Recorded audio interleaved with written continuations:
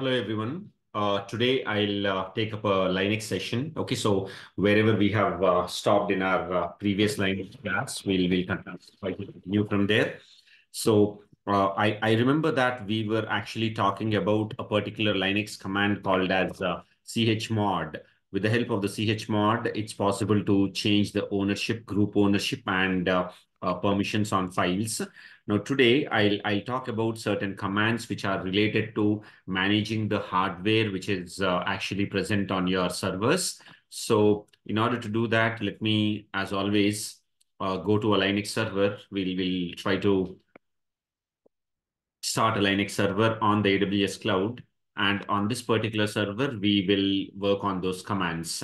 So these commands are mainly related to the capturing information about the hardware. It could be about your disk free space or disk usage or how much memory is available. Similarly, what are the processes which are running, all that information. How do you actually terminate a process? So these are the kind of commands I'll try to show you. So see, my server is currently in running status. Let me connect to that server.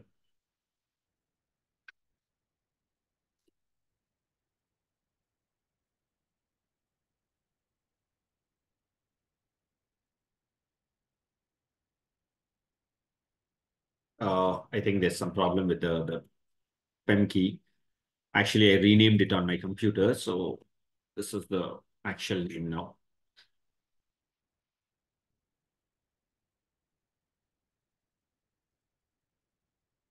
Yeah.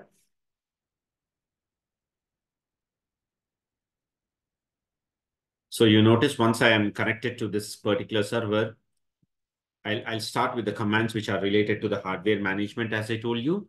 The first command is how do you capture the memory information of your server? We have a command called as free. Free will give you the memory related statistics. You see, by default, it shows in kilobytes. So you see, this is the total amount of KB of memory or RAM which is present on this server, how much is used, how much is free, how much is swapped. Swap means in Windows terminology, you call it as virtual memory, right? Here on a Linux machine, they call it as swap. Now, if you want this output to come in megabytes, you can give as -m. So this is the 946 MB of total memory. Out of that, 306 is used. So similarly, if you want to see in gigabytes, I can't show in gigabytes because megabytes itself, you see, it's so less. So it's not even 1 GB. So obviously, if I give in G, it will come as 0. But if you have a much more high configuration server, obviously you can see in gigabytes and whatever. But free is basically that command which is showing you the memory related information. Similarly, if you want to see uh, what is the partition structure of your Linux machine, generally on your Windows machine, you might have noticed that you have C drive, D drive, etc. Right? Similarly, on your Linux machine, if you want to see the partition structure, generally we give this command called as df-h. This will show you the partitions which are available. You see, there is a file system called /dev/root, which is mounted on a partition called /. So, I mean, you don't have those kind of fancy names like C or D. This is how the naming convention goes on a Linux machine, but this is the basic partition structure of my Linux server. Similarly, if I want to see the disk usage, you have a command called du. So for example, du command, if you give with the -h, H stands for human readable format. And I want to specify, for example, what is the partition structure of, what is the disk usage of a folder called etc. So it is the etc folder. It seems the total folder is consuming 7.8 megabytes, out of which, etc mod probe is consuming 44 KB. So the entire folder, and within the folder, subfolders and files, how much storage space they are consuming, kilobytes or megabytes, whatever, you can actually see that information using disk usage command. Okay. The next command of Linux that I want to talk about is how do you see the list of processes which are initiated by the user? I mean, as a user, I'm using this Linux server, there might be certain processes which I might have initiated. And that can be seen using this command called ps. PS will show you the list of processes that I have initiated. Do you see there's a process called bash? And of course, at the time of running this ps command, the ps itself is shown as a process. What is this bash? Generally, this is how we talk about the Linux architecture. You have the hardware. On top of the hardware, your Linux operating system is actually it's a combination of two layers. The innermost layer of your Linux operating system, we commonly call it as the kernel, and the outer layer is called as the shell. Generally speaking, when you use the word Linux OS, it is a combination of kernel and shell. The entire stuff is called as the OS. And bash is one such shell. I mean, there are different types of shells which are available. For example, there is something called as Bourne shell. Okay, this is represented using SH. There is something called as Corn shell. And this Corn shell is represented using KSH. And there is something, this is the most popular of all, Born again shell. Sorry. Yeah, so you have something called as born again shell, and this is what people call it as the bash shell. So shell is just an interface between the user and the inner layers of your operating system. Whatever commands you are giving, these commands are carried by your shell, and it's performed on the OS. In fact, in this particular Linux server, what are the available shells? If you want to see, there is a file called /etc/shells. If you go into this, it will show you the list of all the shells which are available on this particular Linux machine. See, these are different shells. Of course, I am using the bash shell. That is the default shell that I am using. But just understand that a shell is just an interface between the Linux kernel and the user. Okay. And what it says is currently the bash shell is also initiated. And at the time of checking the list of processes, PS command was also under execution. So it's showing PS also. Now, when my Linux machine is running, there is a possibility that, I mean, these are the processes that I have initialized, but there are so many other processes which are running in the background. Those processes you can see using PS-EF. Or, in most advanced versions of Linux, they have replaced that PS-EF with PSAUX. Any one of them you can use. This will show you the list of all the processes which, as a user, you have initialized and system initialized. The very fact that the OS is running simply means that certain processes are available. Those processes also, if you want to see, then we go with this command called as PS hyphen EF or PS hyphen, I mean PS AUX. No need to use hyphen when you are going with the AUX. If you want to use EF, then you need to give the hyphen option, but they give the same output. Similarly, on your Windows machine, when you want to see the live process tracking, you have something called Task Manager, right? You go into Control Alt Del. I'm sure everyone knows that. Now, the same thing on a Linux machine, you can see with the help of a command called top. Top will show you the live monitoring of the processes, where if you closely observe, you will notice that these processes keep on changing. The amount of CPU, the memory that is being used by these processes, all that information keeps on coming up over here. Okay. The same top command output in certain versions of Linux can be implemented using another command called htop. Htop also is the live monitoring of the processes, but it is showing you the same information in a much more colorful format. Uh, if there is a process and you want to kill the process, Linux actually uses a command called as kill. Now, this kill command is used generally in combination with two signals. One is called as -15 and other one is called as -9. This is a very frequently asked interview question. Kill -15 and the second one is kill -9. I'll tell you what is the difference between both of them. Kill -15 is called as kill cleanly. Cleanly in the sense, imagine I am killing a process called A. But this A process has initialized two child processes called as B and C. And now I'm trying to kill this A process. And for killing, I am using the -15 signal. What this kill 15 will do is, of course, it will kill the A process, but it will wait for the dependent processes, the B and the C processes, to finish their job. Once they finish their job, then the kill -15 will kill the A process. Okay. So as an example, let's try it on the bash process itself. When we give ps command, we notice that bash is nothing but the interface. I told, right, it's an interface between you and the Linux operating system. That bash, in my case, is running with a process ID called 1127. So I want to kill it.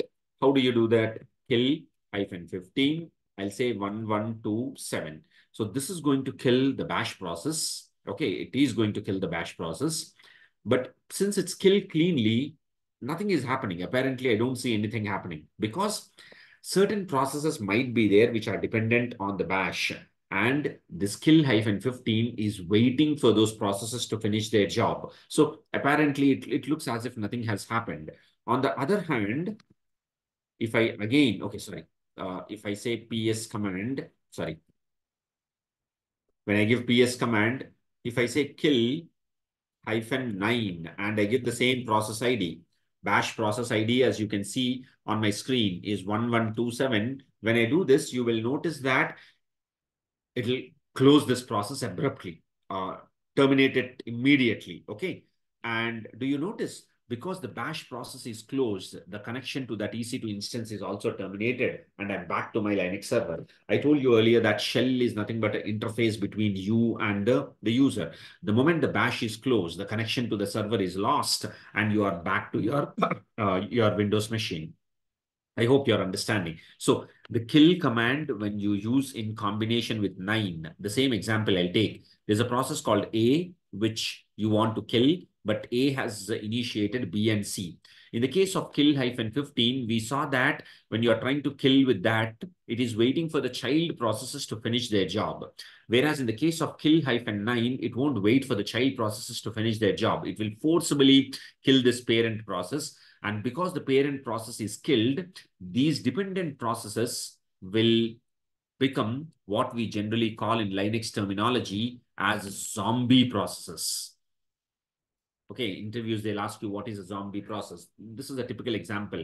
You have a parent process which was killed forcibly due to some reason. It's consuming huge amounts of CPU or memory. And until you kill that process, it's not possible for other applications to run. So forcibly, you're killing that process using the signal called -9.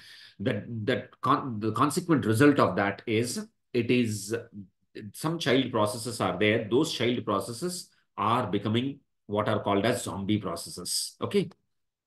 Now, the next, okay, let me reconnect to the same Linux server. Now, the next set of Linux commands that I want to talk about come under a category which is commonly called as wildcard characters. Sometimes people also call it as regular expressions. I mean, regular expressions is the word which is generally used in scripting languages like Python, etc. But here, ideally, we call them as wildcard characters. Now, there are basically 4 types of wildcard characters which are commonly used. The first one is that asterisk symbol. The second wildcard character is a question mark. The third wildcard character is something given in square brackets. And the fourth wildcard character is something given in square brackets along with the cap symbol. So these 4 we commonly call as wildcard characters. These wildcard characters are generally used for performing group actions. Okay, I'll tell you what I mean by that. So let me come to this server. Uh, you notice I have some files over here. I want to delete file 1. So what is the command you give? You simply say rm file 1. With this command, only file 1 gets deleted. But I would like to delete all the files which are starting with the word file. Afterwards, you can have anything, which means all these files I want to delete. File 1, file 200, file 4, file 5, and file 6. Then I will give file and that star symbol, asterisk symbol. As I mentioned earlier, asterisk symbol represents 0 or more unknown characters, which means it will search for all those files which are starting with the word file, after which you can have anything. 0 or more unknown characters can be available. It's going to delete all that. Done. Now, if I do ls, you notice that all those files are deleted. It's not about rm command. Any kind of activities you can do. For example, I want to change the permissions or I want to move the files. Any activity you want to do on a group of files, which could be split on different locations. In this scenario, my files were present in this location, but I can actually specify the path and they can be present at different locations. I want to do group activities. Then this wildcard character comes up. Okay, I'll take up another example to demonstrate this. Uh, Wait, just to avoid confusion, I will delete unnecessary data from here. We have a directory. I'll delete that. I also have some files. So now currently there are no files, right? Let me create some files. I will ensure that the names of all my files are something like this.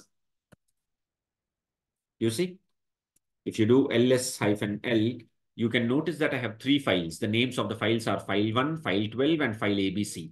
One thing that is common for all the files, it is starting with the word file. That's what I want. And you look at the permissions, read, write, read, write, read, which means in numerical format, you can call it as 664, right? Remember, when I was talking about the chmod command, I told read is 4, write is 2, execute is 1. This is what we told, right? So almost similar to that, I am trying to explain now. You can see that chmod I want to apply on all the files which are starting with the word file. So I can give the command like this: chmod, maybe 770 on file star. What is 770? Read, write, execute for owner, read, write, execute for group, and others should not have any permissions. That's the meaning of 770, right? But for which files are you applying? I'm applying it for file star, which means the name of the file should start with a word called file, after which you can have 0 or more unknown characters. So here you have 1 unknown character. Here you have 2 unknown characters, which are numbers. And here you have 3 unknown characters, which are some alphabets. It's okay, doesn't matter. It's going to work on all those files. Let me hit enter and show you. Now, if you do ls-l, you will clearly notice that the permissions have been changed. See, earlier it was 664. Don't you notice now it became 770? But the interesting thing is it happened for which files? That is more important. All the files which are starting with the word file, because that star represents 0 or more unknown characters. Now, when I say 0 or more unknown characters, what do I mean? I'll try to show with another example. Let me create some files like this. I am creating the files in such a way. Let me just show you. This is one file. These are just file names. Okay, don't be confused with that.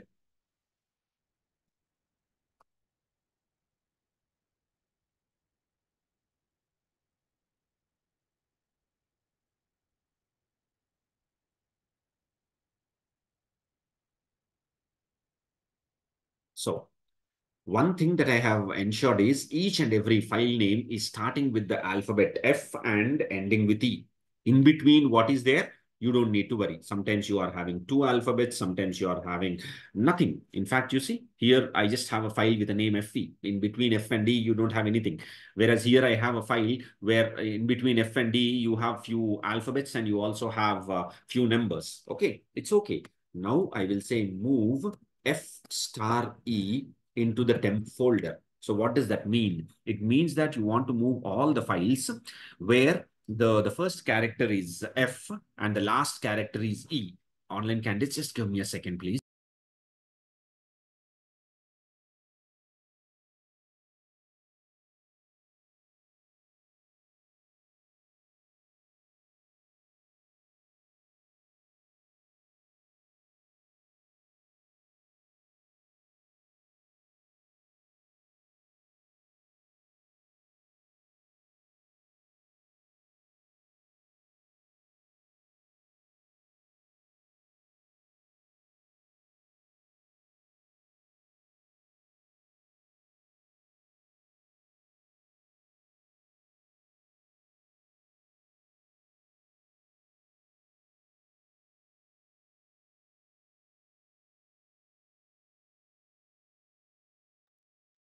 Sorry, friends, it was an urgent call, so I had to attend. Fine, anyhow. So basically what I was trying to explain over here is, you can notice that I am trying to move all the files which are starting with the alphabet F and ending with E. In between F and D, you can have any number of unknown characters, or you might not have any characters. Doesn't matter. See, This file name is just FE. There's no alphabet or number between F and D, but still this regular expression or wildcard character star applies that because star represents zero or more unknown characters, which means there could be no characters or there could be one unknown character or two or 10 or 100, doesn't matter. So all these files that you see here will be moved from the current directory into the temp folder. Let's hit enter.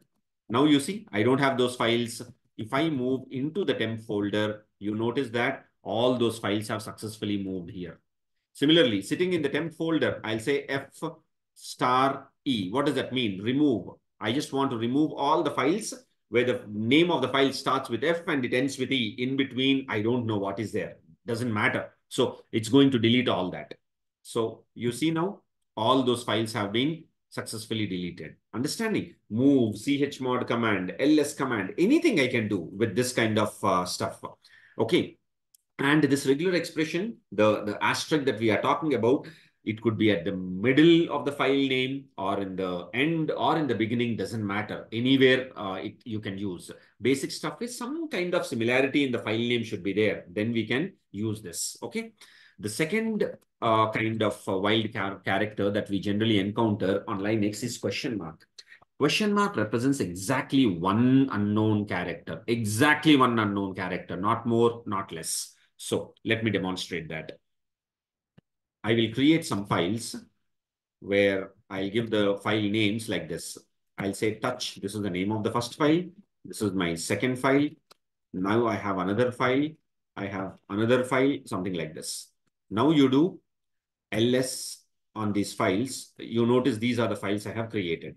If I do ls-l, but I'll say file question mark, you people know that ls-l will show you the long listing of the files, the metadata. But for which files you want? I want to see the metadata only for those files where the name of the file starts with the word FILE, after which you can have only one unknown character. So out of the files which are available, out of the 4 files, which files do you meet or which files do you think are meeting that criteria? This one and this one. That's it. This will not, because after the word file, there are 2 unknown characters. And here you have 3 unknown characters. My regular expression tells I would like to do ls-l for all those files where the name of the file starts with FILE, after which only one unknown character should be there. So this one and this one, these 2 files metadata will be displayed. Do you notice that? Only for file 1 and file A. Okay, let's take it like this. If I do one more time, I just do ls just to show you the list of files, and I'll do ls-l, but I'll give file double question mark. What is double question mark? As I told you, one question mark represents one unknown character. When you are having double question mark, it obviously becomes 2 unknown characters. So it will search for any file where the name of the file should start with the word FILE, after which you can have exactly 2 unknown characters. See? Exactly 2 unknown characters. That's it. So it will show you the metadata only for this file called as file 12, because question mark, one question mark represents one unknown character. When you're putting 2 question marks, obviously it becomes 2 unknown characters. See, only it's displaying information about file 12. I hope it's making sense and everyone is understanding. Okay. Now, it's not necessary that you have to use only one wildcard character. In one single scenario, I can use both these things if I want. Something like this.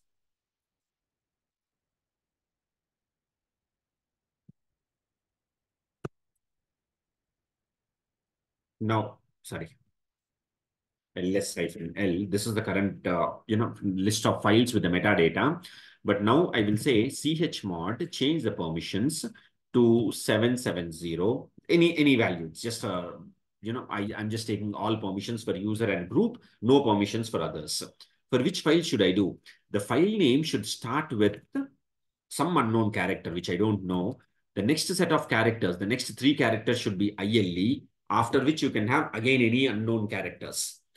Question mark represents one unknown character. So the first character could be anything, doesn't matter. The second, third, and the fourth characters have to be ILE, and the last set of characters could be anything. So basically, it's going to work on all these 4 files, and it's going to give the permissions as 770. See, do you notice that?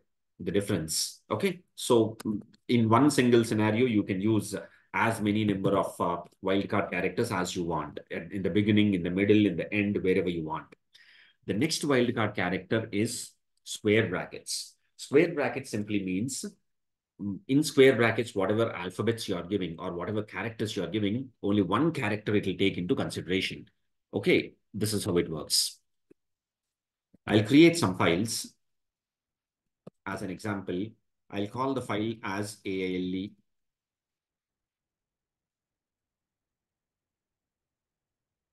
These are just file names, okay? Some weird file names I'm giving. Now, once the file names are given, I will give a command like this: do ls-l for any file which is like this. What does that mean? It means you want to do ls-l on any file whose name starts with either A or B or C or D or E or F. The first character can be any one of these 6 alphabets. The next 3 should be ILE. So which files do you think will meet that criteria? These 4 files. Because the first character, only one unknown character, because the square brackets represents exactly one unknown character, and that one unknown character also should be within this range, A or B or C or D or E or F, and the second, third, and fourth will be ILE. So it's going to work on these 4 files exactly. See, nothing else. Understanding? So same thing, chmod or rm, anything I want, I can use. On the same lines, we have one more wildcard character, which is called as cap symbol. You know what the cap symbol will do? Cap is called as the reverse operation. Reverse operation in the sense, it will perform long listing of all the files where the first alphabet of the file should not be A or B or C or D or E or F. It could be anything other than this. And of course, the next 3 characters should be ILE. So which files meet the criteria? XILE and ZILE. Only on those 2 files, it will perform that activity. Let's check that. Do you see? So mainly these wildcard characters are extremely important even from a DevOps engineer's perspective, because when you're working on Docker or Jenkins, we actually capture the logs into certain configuration files. And on these configuration files, we need to perform group activities. So you might use them in your Python scripts, or you might use them in your shell programs, anywhere, but it is necessary. So it's not difficult because only 4 wildcard characters. One is asterisk, which represents 0 or more unknown characters. Next one is question mark, which represents exactly 1 unknown character. The next one is anything given in square brackets. Only 1 character is taken into consideration. And this is just the reverse operation. Whatever is given here, excluding that, anything else can be there. That also is again only 1 character. Okay. Now, the next one. This is a slightly bigger concept. I'm not sure whether we can finish it off in today's session, but definitely we'll have, as we go with the sessions, we'll have one more Linux session where I'll talk about these things. User administration. On a Linux machine, if you remember in the first session of Linux, I told that if you want to see who are the list of users, we have a command called as who am I. Okay.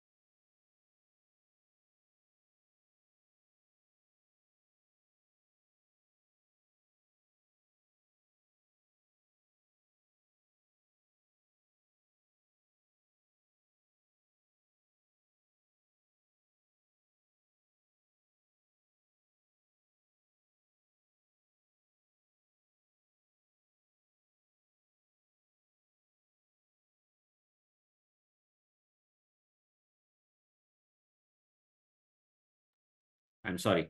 So what I was trying to tell is whenever you have created any user, that user information Linux actually stores in these 4 files called as /etc/password /etc/group, etc shadow, and etc gshadow. Okay.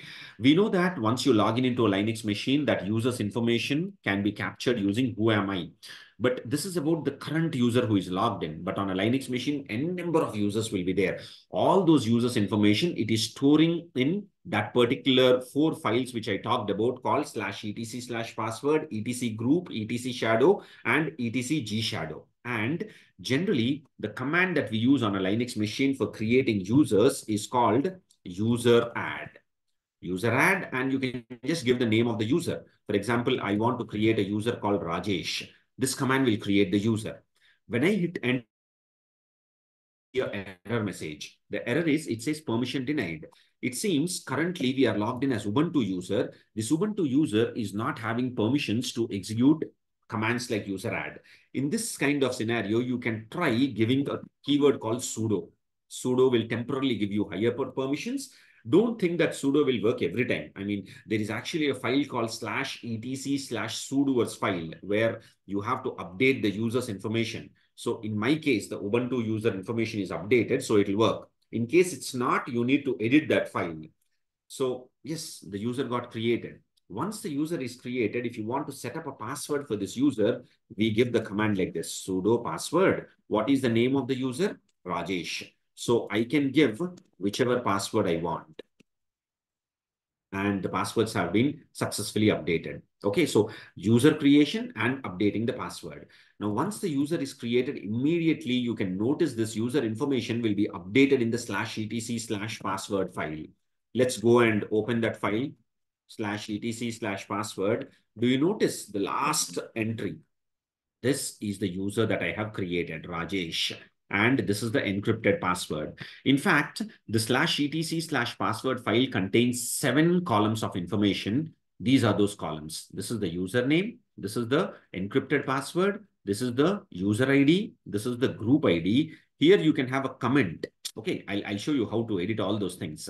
This is the home directory of the user, and this is the default shell of the user. So all these 7 parameters can be controlled by you. You can give whichever parameters you want, but it actually stores these 7 fields of information. The user add command is doing that.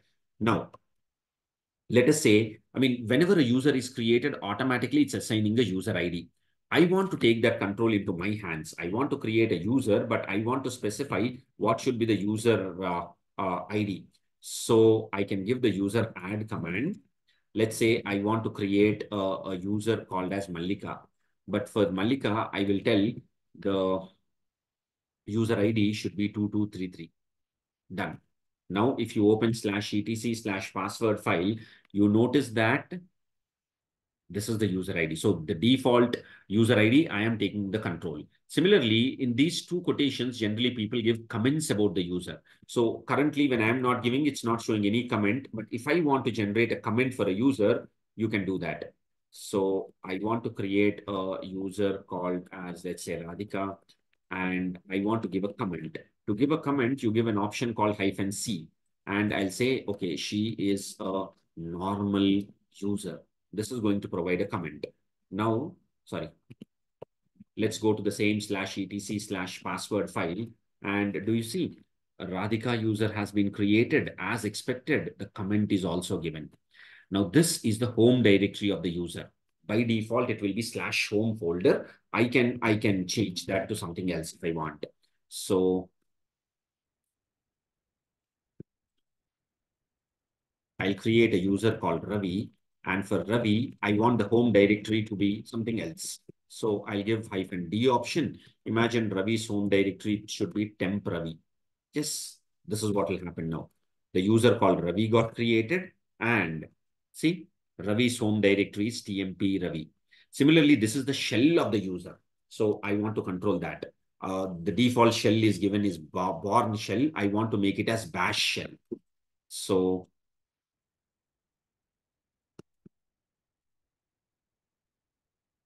I am creating a user called as Robert. For Robert user, I would like to have the shell as bash shell.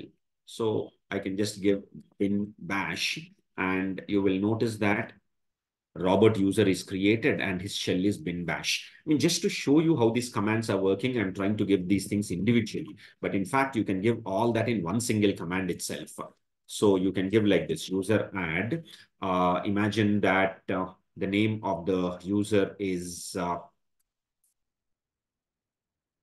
This is the name of the user, Nikki. And here I'll say the username for this person, the user ID for this person should be 555. Similarly, I want to give a comment for this user.